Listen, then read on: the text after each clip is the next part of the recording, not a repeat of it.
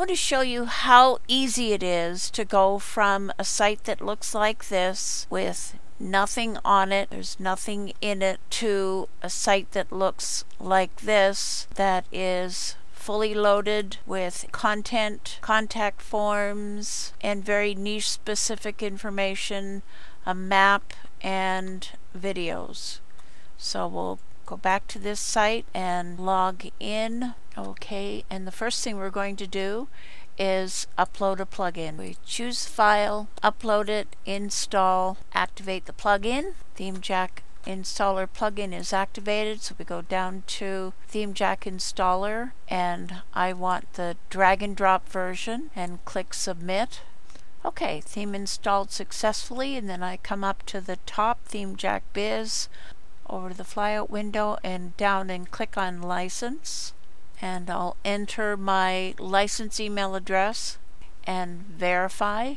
License saved successfully. Now we go to just above license and click on niche websites. Since the domain is about electrician, I'll look for electrician, and I just type the first 3 or 4 letters of the niche theme that I'm looking for.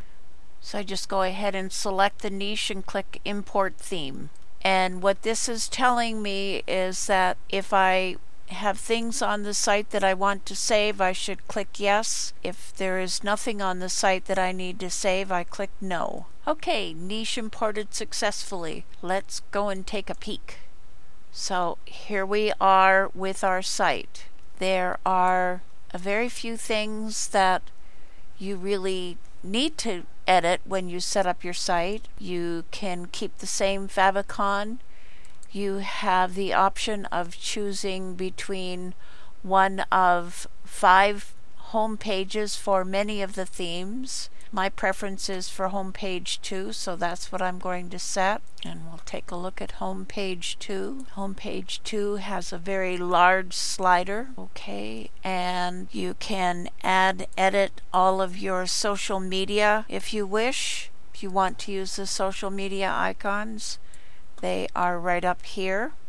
And you can add more. You can delete any that you don't need or want. And the next is contact. So you're going to want to put your business email, your phone number, and your company name. And here is your domain name. So when you've got that, you save your changes. And you'll notice all these tokens here. They can be used anywhere throughout the site. And we'll add our address and save the changes.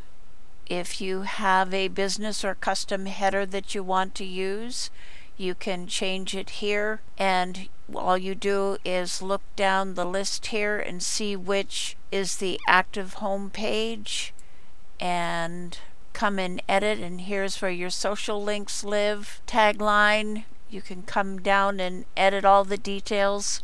Here there's text settings, color settings. You can change your company logo here if you wish, and here's your Call Us Now button and your footer. And we'll go and take the active home page and edit.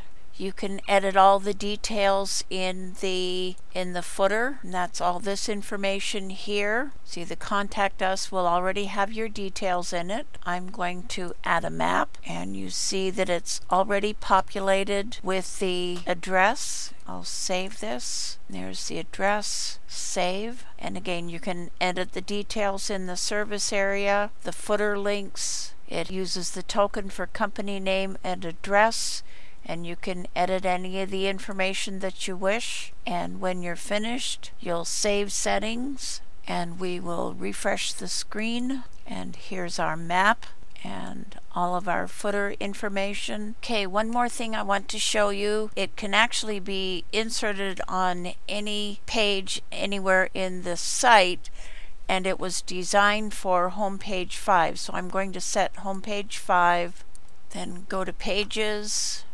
Here's homepage 5, and it's got this big blank space. So let's go to homepage 5. It shows it set as the front page. Click on edit, and I'm going to add a module, and here's module enterprise video. Okay, module name, and you can add a starting or an ending thumbnail, and you can show it on all devices or specific devices, and click save, and then update and preview changes. And here is my beautiful niche specific video, and that about sums up what you need to do to set up a business website. It's fast and easy. You can go through and edit any of the information on any of the pages that you want to, and you can also just leave it as is. You've got the most important details. You've got a phone number for someone to call you. You have a contact form for someone to fill out information and let you know that they want to get in touch with you.